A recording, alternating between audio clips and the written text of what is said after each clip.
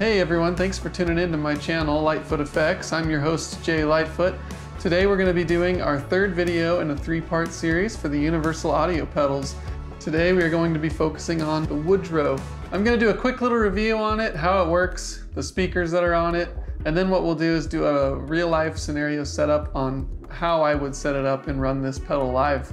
Today we're going to be playing this American Original 60s Strat. The only thing I've done to it is I've swapped out the pickups for Lambertone's triple shots. They're just a good balanced Strat pickup that doesn't have a lot of high end. What I like about these pickups is they put a bronze plate in the bridge, so it kind of has like a telly, a little bit of a telly bridge, but still like a Strat.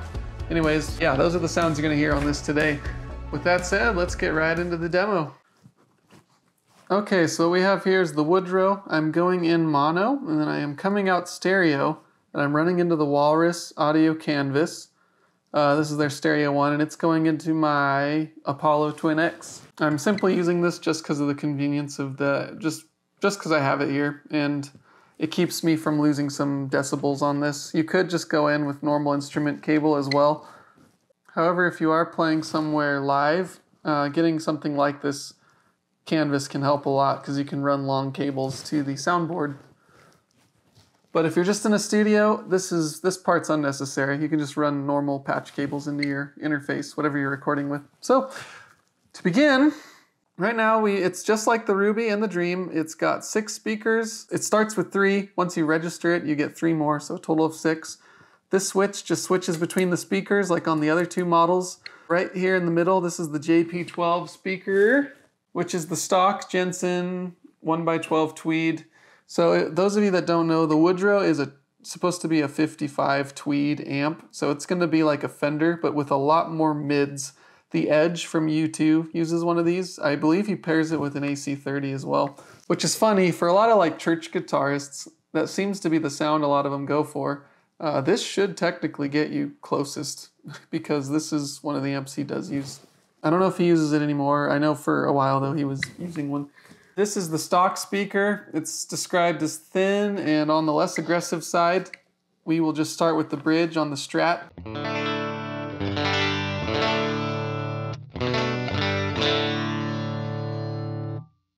And then just to go over the controls here, this is called the instrument volume and the mic volume. This is how the original Tweed amps were. They had one for instrument, and then the one for mic was meant for people who were singing, if they wanted to sing into the amp, because I think they were made for both. So guitarists over the years, though, have found ways to get tones by mixing and matching these. So I'm going to just quickly, we'll start with one. We'll start with the instrument.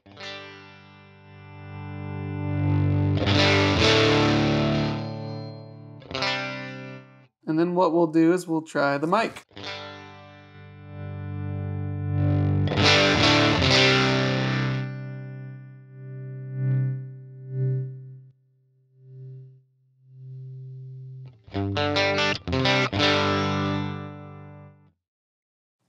So yeah, they both interact a little differently and change the gain structure. We'll go ahead and set it somewhere where I would put it.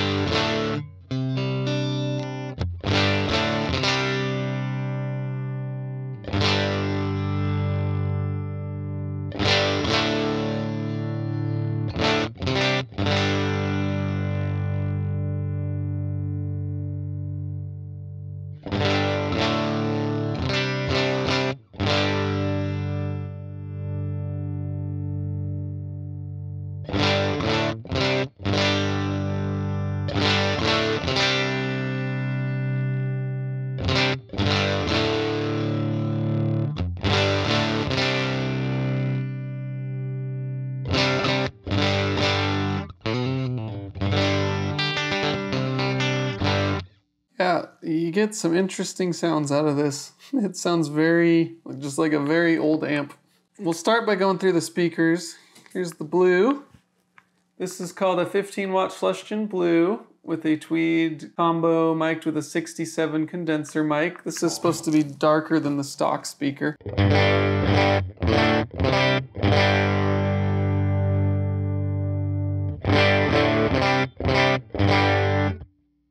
Yeah, I definitely hear that. Then if we go down to, on the bottom one here, that is the QB25, which is a 25 watt Celestion greenback. Oh, so this is a greenback with a 57 mic. It says it's more modern and thick with a clear high end.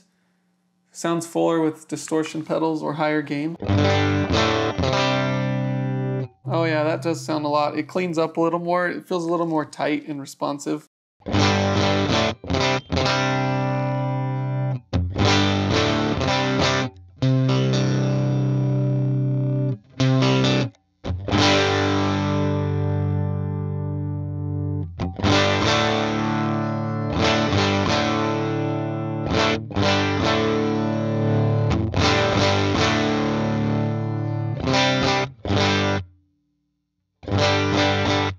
If we go into the new, these are the other three speakers. This top one turns into a Blue 15. It's a Marshall 4x12 with Celestion V30 speakers. It's mic'd with a 421 dynamic mic. It's got more bottom end chunk fullness and great for big lead sound or thick rhythm. Let's see.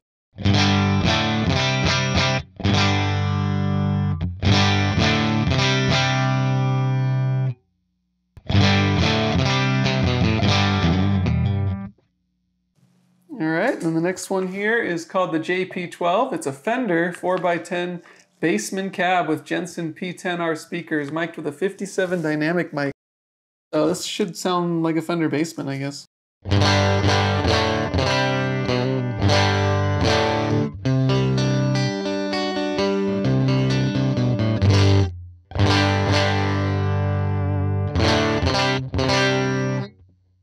Okay, that's got an interesting sound. And then if we go down one more, we are on the GB25, which is a Fender 1x12 cab with vintage JBL D120F speaker, mic'd with a 414 condenser mic.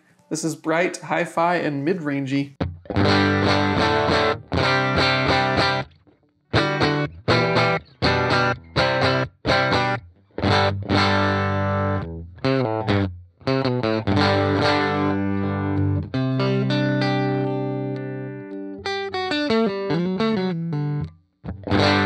Let's see which one I like better. It's a mix between that Blue 15 or the GB25.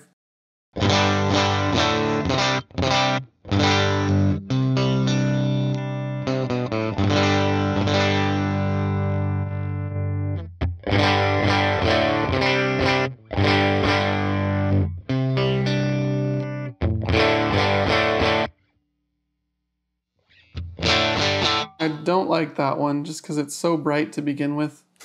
I think I'm a fan of the Blue 15. For this guitar anyways, this Strat. So we'll get back into it.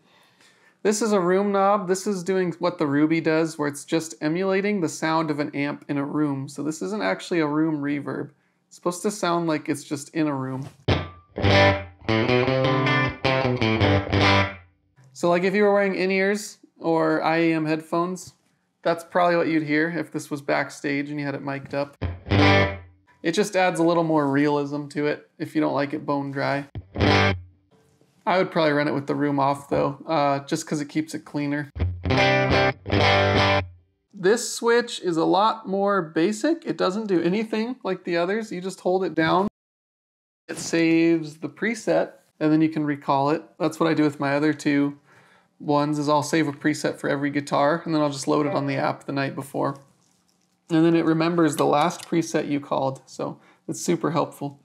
Then we'll look at the tone knob. This is just a typical tone knob. If you go all the way to the right, it's really bright. I believe it's a tilt EQ. If you go all the way to the left, it gets dark. So super simple for an amp as far as just your tone is going to be just tilting this.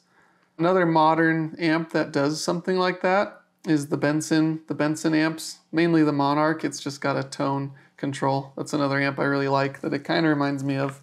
Then over here we just have our boosts. Depending which knob you set this at will change the boost. This is the stock boost, which is a clean curve boost. It says gets clean gain without added distortion. As you increase the boost, the mid-range and treble increase slightly and bass decreases to prevent flubby or mushy distortion. Okay, cool.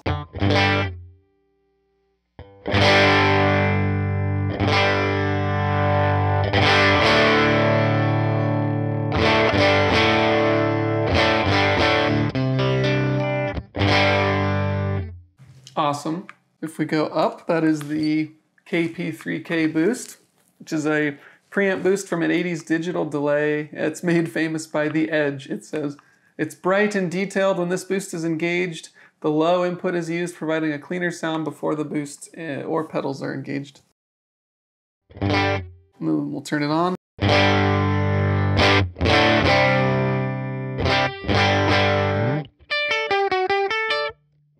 Right? You gotta do that if the Edge uses it. I really like what that does.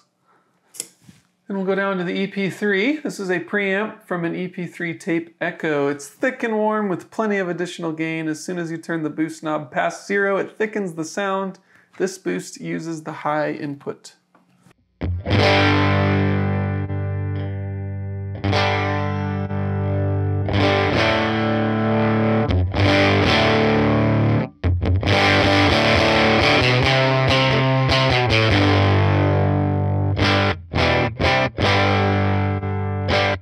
That's pretty cool too. This right here is just your normal output. This is supposed to change the output level without affecting anything in the amp. This won't affect your gain or your distortion. I like to get mine up to where I'm about -9 or so on my soundboard. I think I'm running it a little hotter today just for the video, but when I play live I go about -9. Whatever DAW I'm using to monitor it. That -9 is about the point where the meter starts going into the yellow, and so that's why I picked that. It's good for gain stage matching.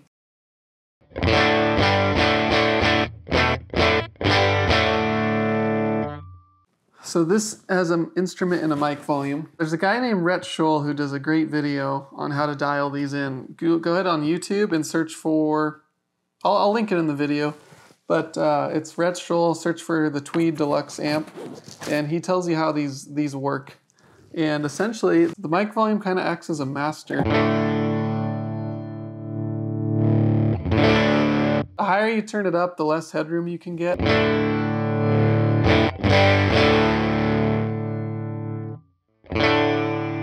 So if you leave it kind of down here, you can stay in a clean zone. And then you can use the instrument to kind of decrease your headroom to give you more gain.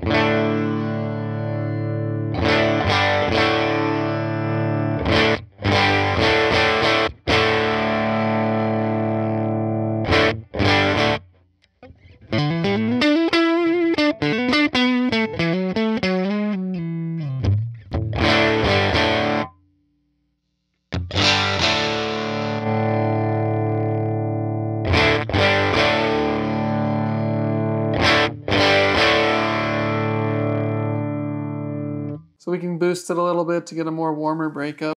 So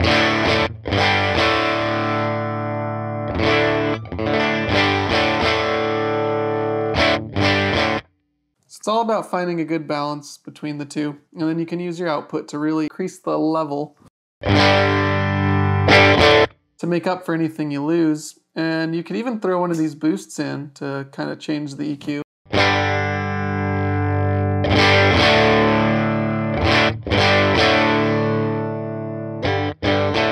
So that's really it for the Woodrow. I mean, that's how it works. Those are the ins and outs of it. So what we're gonna do now is I'm gonna throw it on the pedal board and I will show you how I would set it up if I were playing it live. Okay, I have the Woodrow on the pedal board now. I am going stereo in. So all my stereo effects are going into the Woodrow and then stereo out. Here's the clean tone with just the compressor on and with how we left it set.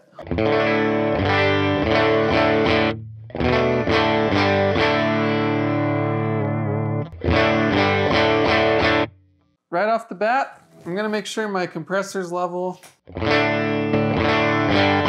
Yeah, it feels pretty level. It's I think I'm going to keep it on this speaker that we had it on, the blue speaker, and I'm not going to do any boosts or room knob. I don't usually mess with the boosts just because I have boosts and everything already. I just want to get a good platform. I will probably bring up the mic knob a little bit. We'll try and get more of an edge of breakup sound.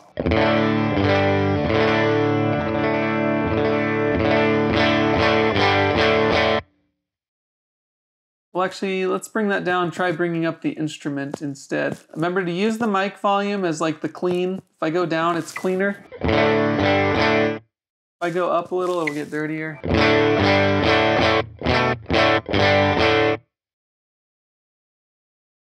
I'm going to bring it right around here, and I'm going to bring up the instrument to push the gain a little more.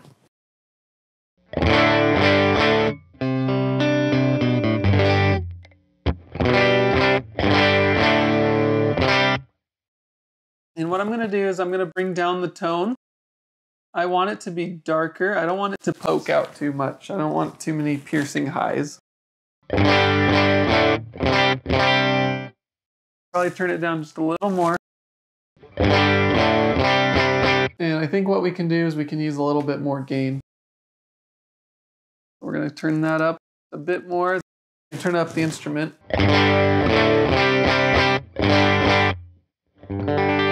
When I play soft, let's see if we can get clean still. And as we play harder.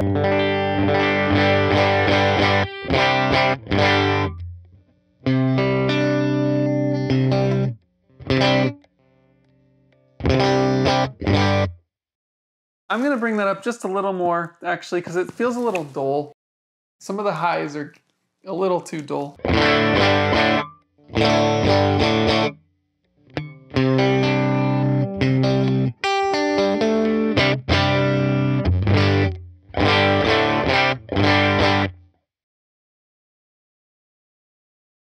I'm wondering what these other speakers are going to sound like. Not a fan of that one. Let's try the middle one. Yeah, ultimately, I think I like this blue one. I'm going to play around with the gain structure a little. We go here, let's crank that. Doesn't seem like it made a huge difference.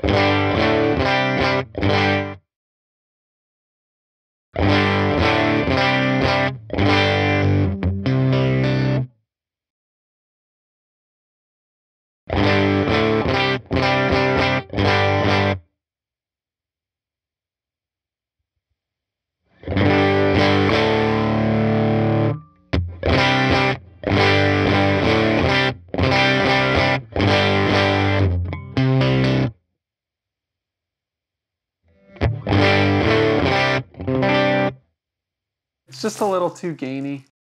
I think I liked it better with this lower. Somewhere, maybe let's try it around here. Then we'll bring this up a little. I'm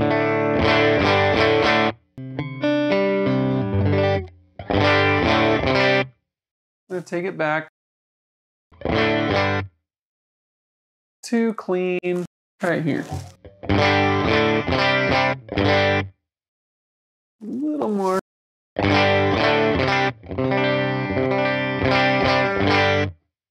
We can bring the tone up a little more. Once I changed the mic and the gain, it's changed the EQ a little, so I feel like I can get more highs without it being too sharp. Probably bring that down a little bit. Let's start here. We'll throw in some drives and see how it sounds. That's the Benson preamp. Here's the kilt.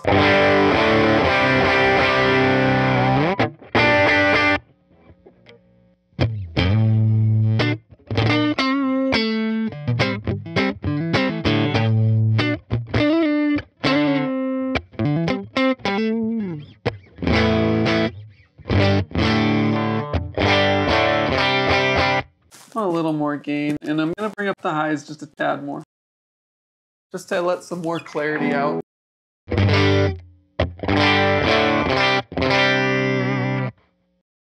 Just a tad bit down. Okay, let's try that. We'll click on the kilt.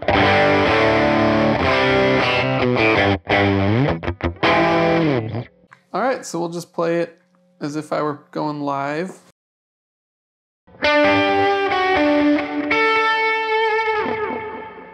Since this is an amp that the Edge plays, I think it would be appropriate to demo one of his songs.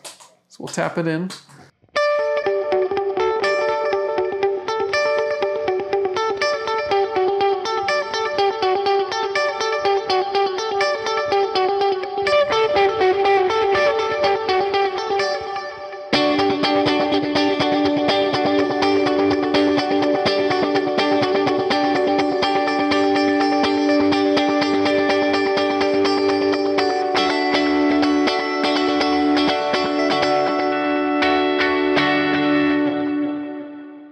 I don't know, like I said, I don't know if he uses that amp now, but I know at either one point, or maybe he still does, he was using a Fender Tweed. And I believe he paired it with an AC30. But I think that sounds pretty good. I'd probably keep it around there. It's not my favorite sound, to be honest. It's kind of a rough, mid-rangey, grindy sound, but it could be good for like the blues player who wants a really grindy neck. Like we can try out like a, you know, they just want like an aggressive neck sound maybe.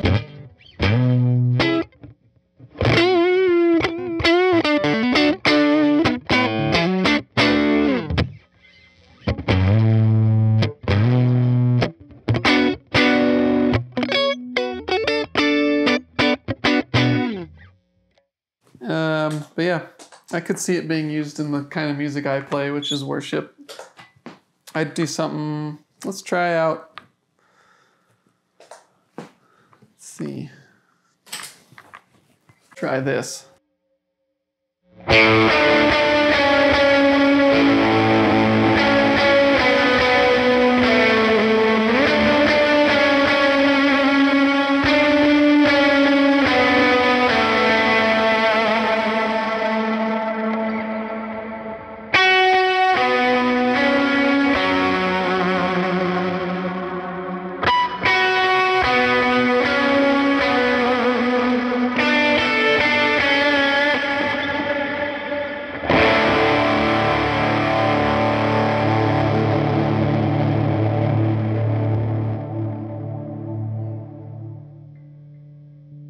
We could do, we could go.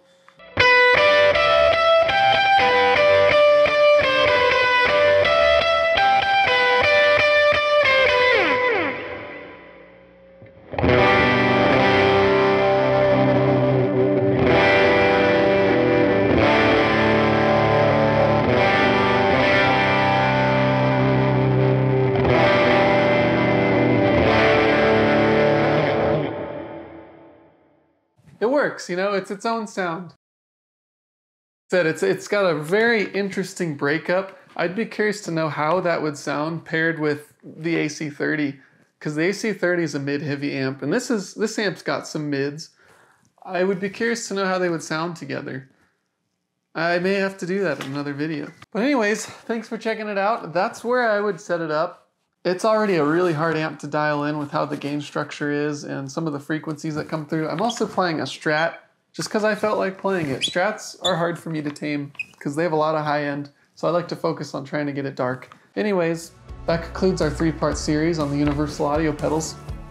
Please let me know what you think in the comments, if you're running these, if you are running it in stereo, and what you think of it. If you're wanting to know what my thoughts are on all these Universal Audio amps, check out my Ruby video. I go over a lot more detail in there towards the end of the video on just how they feel and how they respond. And if you're curious, I also have a Dream video, which I will also link above. Anyways, thanks for tuning in. I look forward to seeing you next time. Please remember to like and subscribe. It really helps the channel out. I'll put Amazon affiliate links below if you want to buy any of these pedals. The money goes to the channel, helps me make better content and get better videos out there for you. Till next time, thanks for tuning in.